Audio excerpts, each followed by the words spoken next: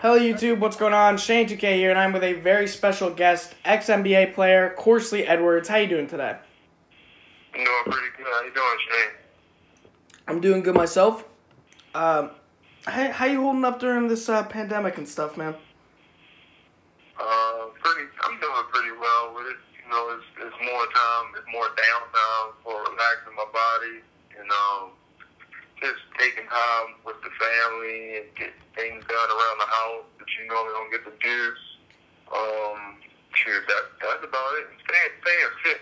You know, just working out, doing push-ups and sit-ups, and having your wife punch you in your stomach all summer. You know, all pandemic, so you get tighter abs. You know, so it's pretty cool.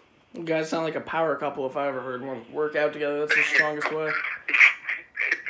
Yeah, we try to learn how to do all those stretches and all that thing, those type of things. So it's time to pick up on new things since we in the house with one another. You know, we're not really in here choking each other out. We having fun. We playing around. That's good. That's surprising. I don't hear that from a lot of couples, especially one with like an athlete of your caliber. I haven't heard that often. Yeah, you know, like I think about it. I call it the Peter Pan effect. You know, just live like Peter Pan. You know what Peter Pan was? The Disney Peter Pan. You know, the Peter Pan effect. You get to have fun and stay young and do whatever you want. Enjoy it, though. Yeah. You know, you played in a lot of countries because I did a lot of research on you. But playing everywhere you did, I was wondering, did you ever need like a translator for the coach or even just teammates or anything like that? Oh, man, yeah. Man, I don't know if this might start any problems between countries, but yeah, China, I definitely had a translator, and I had a problem with the coach because he kept saying something, you know, while we were playing, like, and it was like, you know how we speak, we say, at the same time? Yeah. He was saying, nigga. So I'm like, hold on, who are you talking to? You know, being African American, I'm like, hold on, I'm coming from America. We don't do that. You know, so hold on, who are you talking to? But that was the only problem I really had in translation going on overseas. Yeah, you played, I mean, you got to really, like, travel. I was looking up you played on, like, 20-plus teams, Europe, States, Turkey. Which would you say, what was your favorite country to play in? My favorite country? I'm going to go with Turkey. Just the fact that, like, the country code is 34, and I wore 34 my whole career. And I just think it was divine that I was there, you know. So Turkey was one of the most exhilarating places I've ever been in my life as far as, like, nightlife and going out having fun, playing around, seeing an actual war on the middle of my street. You know, police shooting rubber bullets and people throwing rocks. It's one of the most craziest things, but it's a beautiful place. So Turkey, I would say, would be my best place. Wow, that's like crazy. I mean, I've heard about Turkey, especially with Enes Kanter. He always talks about it, but now he's obviously banned from the country because, it's rough over there. But I've heard it's beautiful. Yeah, it's a nice place. It reminds me of New York City. Like the big New York City. That's all it is. Turkey, Istanbul is like a big New York City. A large New York City. I mean, it's cool to get perspective. Like, I've never really left the state. The farthest I've gone is 8 hours, or the states, I meant to say. Farthest I've gone is like 8 hours away, so it's awesome to hear some perspective. You brought up wearing the number 34. Was there a lot of meaning behind that?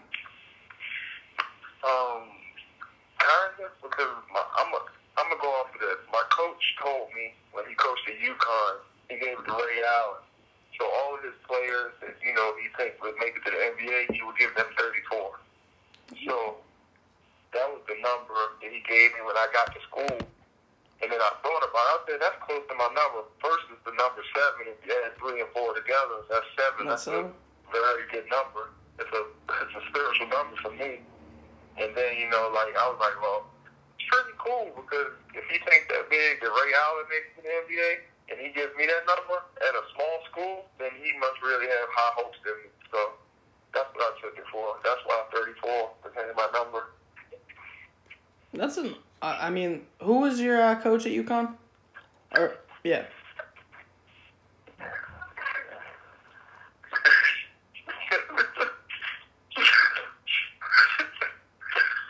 Oh man, that's crazy.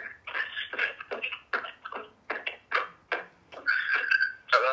Oh, my bad. So speaking of making the NBA, you did end up making the NBA. You played for the New Orleans Hornets for 10 games. And you played about 10 games, which, like, it doesn't sound like a lot, but I know how incredibly difficult it was to even get into the NBA to play 10 games. Which away, out of all the games you played, which away fan base would you say was the toughest to play in, and which was the best, like, arena to play in? We're at an NBA or? NBA. Yeah. On NBA? Well, we didn't really have any rivals because we were bad that year. Yeah. NBA, so I take everyone like Detroit because I recall playing them twice. You know, being able to play against them 2 times with Ben Wallace and Chauncey Billups and Rip Hamilton and all them type of guys. So.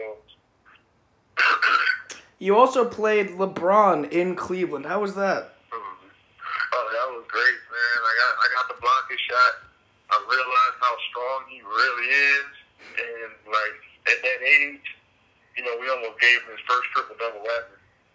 So I was like, I would have been cool just to be remembering on the game. Okay, LeBron James' first triple-double, you know. So that would have been cool. But LeBron was a monster, man. Like he's strong as hell. Man, he's a strong individual. Much respect to him. You know, he got the right name, King LeBron, and he got that. Yeah, LeBron, he's a freak of nature. I mean, it says that you had 2 blocks in the game. Hearing that you blocked LeBron, that's like, I'd be telling my kids that forever. I'd be playing it back like a million times. That's what I explained to my son. I let him know. I'm like, look, man, that's your favorite player. I blocked this shot in real life. What you got to do? So I get to brag with my son with it. So he loves it. Like he eats it up. He gets super pumped up about when I tell him things about what I've done and stuff like that. I really don't talk about it, but because I see he's getting the basketball, for sure I'll give him everything he wants about basketball. And you guys too. Yeah. So, actually, you played back-to-back nights and a combined 50 minutes now. We've all played a little bit in a basketball game, especially any hoopers that are listening to this. But this is the NBA. It's a different level. I'm guessing European basketball is probably as tough as the NBA, I mean, conditioning-wise and stuff like that. But what was 50 minutes of NBA game time like in 2 different nights? Oh, it was like, okay, you on your stage. It's like, okay, you got an opportunity to take off. What you gonna do with it? Are you gonna run with it, or are you gonna just sit back and just chill out and let it come to you? So, like, them back-to-back minutes was like, it was like exhilarating for me. I went out there and tried to give it all I had. I fouled out. You know, I went so hard, like I fouled out. Just because I had so much energy, just like because I was so pumped up to be out there. You know, so I went nuts, balls to the wall. Like 7.7 rebounds and fouled out. You know, so I was like, oh, I gotta get it. And, you know, like, those minutes meant everything to me because I know that I gave it all I had. You know, like, in regards on the calls that were made against me, I gave it all I had. You know, so those minutes was, like, precious to me. You know, precious moments in time that I wish I could capture. I bet. I mean, you're kind of... Because that was like your 7th and 8th game out of your 10. I'm guessing you were still fighting to keep a spot on this team. I can only imagine the also, although it is awesome and precious, the pressure and all of that too. Yeah. Well, after you think about this, I've been playing basketball since the 4th grade, and playing in front of anybody, and to me, my biggest critic was my father, and just being around basketball your whole life, like the pressure it's not really a pressure. It's like you're built for that. Like specifically, you're built just to be a basketball player. So pressure's not really handed to you as somebody who didn't or hasn't been on that stage. You know, like I think that's what I think. You know, like those pressures aren't really there for me. You know, it's just like, okay, pressures of, dang, like, am I going to get up in the morning? Am I going to go hard today or stuff like that? Those are just normal pressures. But pressure of actually playing in the game and being there and being in that environment, I don't really recall having, because I was just so numb to it because I've been doing it my whole life. You know, you said your dad was your toughest kind of... Whoa, sorry about that. You said your dad was your toughest mentor, toughest person while you're playing basketball. Mine was a coach. And that can work in your advantage, disadvantage. If you have a good coach or a tough coach, sometimes it makes you the best player possible. Who would you say in all your years of playing was your toughest coach? My toughest coach? Wow. I'm going to say my AAU coach, Anthony Lewis. Because he, Cecil Kirk, AAU program. I'm going to say him because for me, playing with a big guy in a town full of guards, it was difficult. Mm-hmm. And for somebody to take a kid like me at 6'8" or 6'9", and be like, okay, this is what you got to do, and put me in the right position to get a scholarship and be able to be put in that place to take to the NBA. You know, like, he worked me so hard, pause, with everything, like just knowing the game and different emotions you feel and stuff like that during the game and stuff like that. So just mentally, I think my coach Anthony Lewis, he was probably the hardest coach I had, you know, but it built me because I like that. Like, I like that, you know, not just giving to it easy, because I've never got anything easy in my life, you know, so that's what I think. You know, my coach Anthony Lewis, the hardest coach. I like hearing that it was an AAU coach instead of like a high school coach, because mine's a high school coach. He's just awful, but he's terrifying. So he's bald. He's just a scary person. Some coaches learn from books, you know. So. Yeah. Yeah, I feel like another big thing in making you like a great basketball player and wanting to grind your craft and make you even better is like a rival. Whether it's waking up at 5 a.m. every day to be better than them and outwork them, or just playing better because they're across the court. What rival would you say shaped you the most? A rival? Food. I'm going to say food. You talking about physically or mentally, like, or playing against someone? Either one. Well, I'm going to say food and rivalry. I don't think I ever told anybody this, but Will Adamsberger, a guy I know, you know, he played in high school against me. And I just wanted to just go at him. Like, he used to play in front of me, and it showed me that how I had to work harder to get to where I had to go. You know, so that was my biggest rivalry, is going against my guy Will, because he used to always be killing me. I'm like, hold on, man, I gotta stop this. I gotta stop this. You know, and he never knew it, I don't think, until he realized, until I grew another 6 inches, and then it was ball game. You know, so that was probably my biggest rivalry, going against my guy Will. Yeah, my biggest rivalry is probably against my friend who actually introduced me to basketball. And I mean, I'm bigger than him, but I couldn't shoot. So after like a summer of just working out on it, and then I started beating him in 1v1s, and that's like, beating your rival is probably the greatest feeling, like, out there. Yeah, killing your rival is fun. So, I have a question. What do you look for in a good locker room mentality? A good locker room mentality? Just guys listening to the vet. Somebody who's done it before them. You know, player, a coach that might have been a player. Just giving those guys that respect and listening to them and actually trusting them, because those guys' jobs. You can always play basketball, but once these guys pass basketball, you need to listen to them. Especially like the Vince Carters who was in locker room. Like, Atlanta should have soaked up so much information from him. because he knows so much about the game. Mm-hmm. He's been around it for 20 years. Like, he's been around it before you guys even knew about the basketball. So why not soak up all that information? So that's what I think about a good locker room, presence. It's just the presence of, like, leadership and showing you guys it's okay to be like, okay, take the back seat regardless of making $150 million, but take the back seat and listen to the guy who might be making $10 million and listen to him. Because he knows the game. Mm-hmm. He knows the referees. They respect him. So, yeah, that's what I think locker room. Yeah, I love Vince. Did you ever get to play or meet Vince? Yeah, I used to shoot. So the time I went to the Big 3, the first year I used to shoot every day at his house.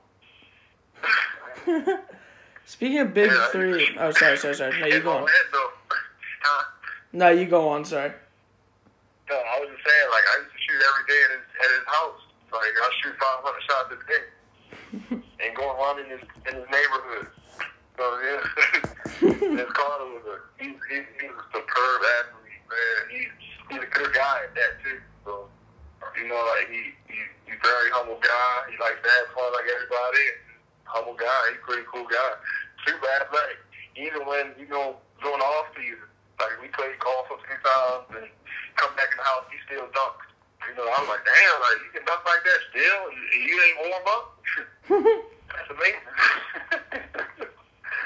Vince got some. You retire. I was like, dang, dude, like you retiring here? You still got it. Your legs still letting you go. Run with it. Vince got some bunnies. I hope to see, because you play. Do you still play in Big 3, or are you a coach now? Yeah, no, I'm playing. All right. I'm going to go a couple more years of this and get me a championship hopefully this year. Hell yeah. I mean, because I saw that you were a coach or an assistant coach for the Denver Nuggets, but I get it now. It took me a second.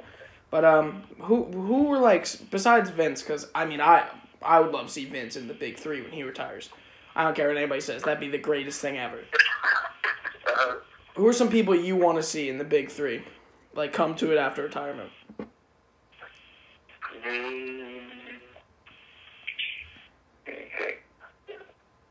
Derrick Rose. Ooh.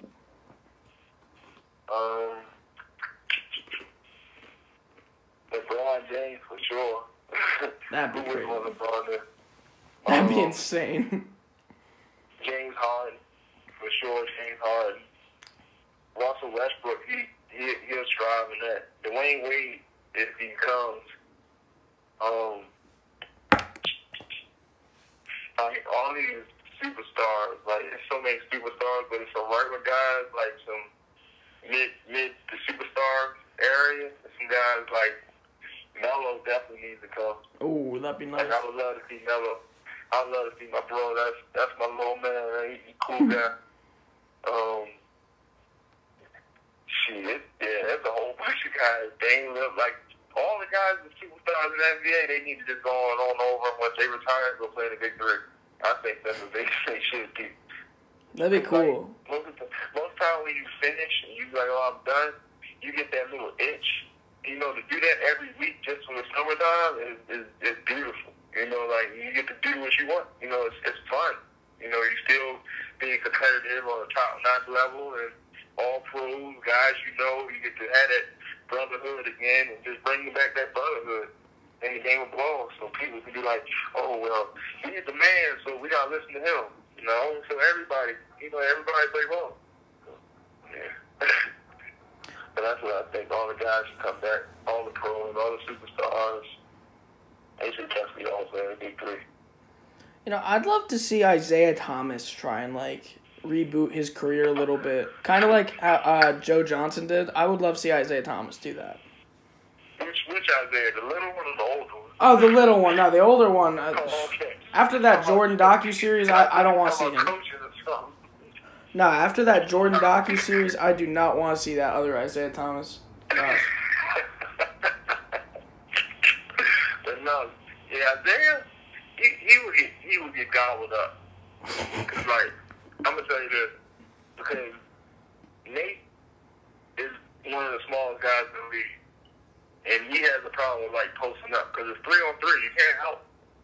Yeah. So like, as that Zeke is up top, with the ball and just shaking and dancing is every foul committed or whatever on him so they keep the ball, that would probably be the best way for him, but it would be difficult. But he'll hold his own. Don't get me wrong, he's still a pro. He's still a superstar. And shit, like he's still pro. He would just have to handle his own differently. And I know Nate used to handle his differently. That's why, they created the rule, the 5-second rule.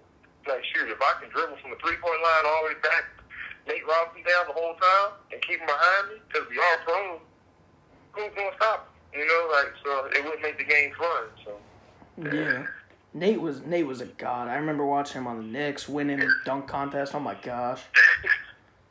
He's a monster. He's underrated, too. It's impeccable. His work ethic is impeccable. Like, he's one of the hardest workers I've ever seen in my life. Still, like, today. And I'm like, okay, I've been around a lot of guys, but he has a work ethic because he's so focused on making sure he stays healthy. And that's the most important part. Mm-hmm. He's a monster, though. He's a freak of nature. I don't get it. He's so short. He's playing professional flag football. He do everything. He's so athletic. Like he wanted to play for the Seahawks at one point. Like, and I think he could have made the team. Because no more fast he probably could have made that team. If he was younger, I think he could have, but not. I mean, obviously not now. Yeah. Well, he might. Shoot, they need to bring more not elderly, but older players back. Yeah. Show, like, okay, this is the basis of basketball. Because now it ain't nothing about flicking up, taking Instagram pictures, and whatever. Mm-hmm. It ain't about basketball no more. So I think you need to bring basketball back. Yeah.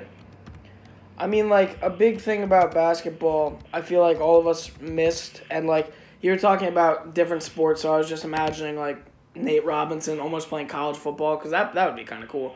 But speaking about college, you brought the Central Connecticut State University, you brought them to their first ever NCAA tournament appearance in 2000. I mean, you lost as a 15 seed, but it was close against Iowa.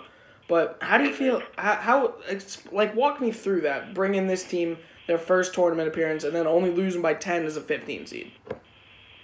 Oh man, it was a dream because we were a team just came from Division II. In the last 4 years, my coach recruited me, told me come in, said we gonna win. So my first year I redshirted, boom, angry, mad, built it all up for the second year. Won the championship. Go to Iowa. Go to Minneapolis. Play in Minneapolis.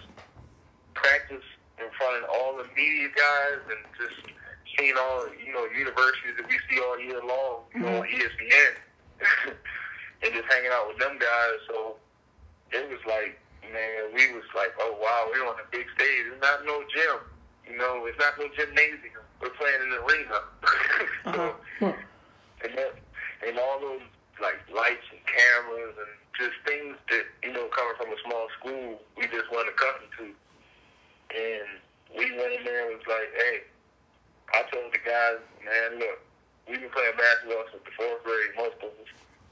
All we do is just play together. Just play together and let's try to win. And we came out on fire, coming at it, battling back and forth. And then, my homeboy Thomas, he's in my wedding. He hit a half-court shot at halftime, and the momentum was all of ours. And we were just oh, man, let's get him. The Jamal Tinsley and then Marcus Fizer, number 2 pick or number 3 pick in the NBA that year. We was oh, shoot, let's get him. And it just was so, it was just so much going on. We didn't hear no horns, we didn't hear any whistles, we just played ball. And next thing you know, Jamal Tinsley woke up and looked like he had the basketball on a rope, on the string, and he just was fiddling it and turning it and spinning it and scooping it. And that was the ball game, wow, we got put on for a show. He showed us something that we've never seen before.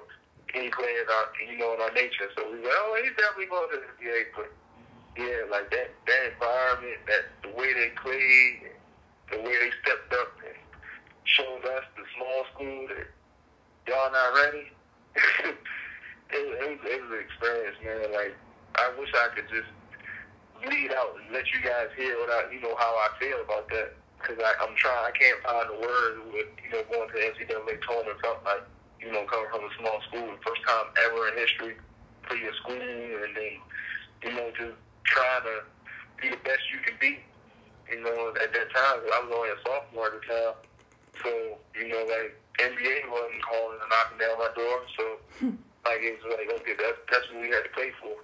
So I had to play for my school. I had to play for the championship. I had to play for this. And those feelings, like, let's get it. Let's have fun. Let's play. Just, like, going outside in the summertime, going out on the outside courts, a group of guys out there. Just like Mall Park, And Yeah. Okay, well, everybody can do that now. But, yeah, but that's what it feels like. Going out there, you got the next five coming up to play on the guys who've been playing everybody already. That's what it felt like. I love listening to you tell stories, dude. Like I could listen to you tell old basketball stories forever, I feel like. There's one more story. Yeah, there's one more story I want to get out of you before we start to wrap it up. What is the oddest or funniest travel story you have of your career? Every NBA, outside of NBA, even college, funniest travel story you got? Funniest travel story. All right. Coaching with Denver Nuggets. My guy, Jared Jeffries. Love him to death. Don't fall asleep around him. That's what I'm going to say. I can't put anybody's business out there. So I just say, on the travel, we want to play. We tried on the button. And Jared Jeffries, like, it was so funny. Like, he did something to one of the guys. I can't talk about that, but it was super funny. I can't really go into details. That's too much detail. But, yeah, I would think that would probably be the funniest. But just all in all, like my travel story, damn, I can't even remember. I've been to 13 different. Think about it. I mean, there's a lot of airplanes I've been on, and a lot of buses I've been on. So I bet. Yeah. Wow, you stumped me on that one. I can't even remember. Hey, I'm glad. You're my fifth interview. You're the first person I've stumped. I'm happy to hear it. What's that? You're my fifth interview. You're the first person I've stumped. I'm very happy to hear that. Yeah, you definitely stumped me on that one. My travel stories? You mastered that one. All right, starting to wrap this up. I just got two more questions for you. What's a piece of advice you'd leave for a young basketball player or athlete pursuing a career in basketball currently? Watch the person in front of you. The best thing I can give you is watch the person in front of you, because they know what they're doing. As coach put them out there and play. And for instance, if you run through plays and stuff, like shoot around or whatever. And one thing Coach hates is a player who comes on after the first group and messes up the play. Mm-hmm. So you can take that in all types of life. Watch the person in front of you, but it's what you want to do in that moment once you watch that person. So, I mean, that would be my word of advice to give somebody current and all that stuff. Because as you see, time and days, we don't know what's going to happen. So it's just like, just watch the person in front of you if you want to try to be better. That's why I told my son, because I know he wants basketball, and it's like he wants to be a top player. Mm-hmm. So I give him that. Like, watch my videos. Like, I was like, dude, you can watch YouTube, you can watch whatever. You can watch me play. He said, I watch that a lot of times. Okay, cool. I said, watch your favorite players. Watch these people. Watch Derrick Rose. Watch Kyrie Irving. Watch LeBron James. Watch them people. Mm-hmm. Don't hate on them. Just watch them. And then take what you get from them and put it into your own. That's what I get. Word advice. All right, I got That was a great answer, by the way. I got one more question. I've kind of been ending most of my interviews with it because I think this is a really good question. What do you want your legacy to be when everything's said and done? After basketball, coaching, Big 3, all that, what would you, like, if you were to die in 30 years, let's just say, what would you want your legacy to be when it's over? He gave all he had. He never was phony. He never was fake. He gave it 110%. Or as many percentage you want to put on to it, he gave it all his life for us. I played basketball for a living. Like, it's no more than, a doctor coming to work and putting together something. They know what they got to do. And I gave it my all. I didn't ask up. I didn't say, I didn't feel like that day. I gave it my all. That would be my legacy. That he never gave up. He always fought. Regardless of what the situation is. You know what? That was a great answer. And that was to end an even greater interview. I'm going to link your Instagram, but is there anything you want me to plug? You can plug my nonprofit and Kick So Yeah and myself. You know what I mean? Like, that's about it. All right, sounds like, good. My Kick So Yeah, that's my nonprofit, man. Like, kids in Baltimore, make sure they get it. All right, you'll send me a link to that. I'll for sure link it 100%. Gotcha. All right, that was an amazing interview. Thank you again, man. Everyone, Corsley Edwards, it was fun. That's all, though. If you guys enjoyed the video, like, subscribe, comment someone else you want me to interview. That's all. Peace out.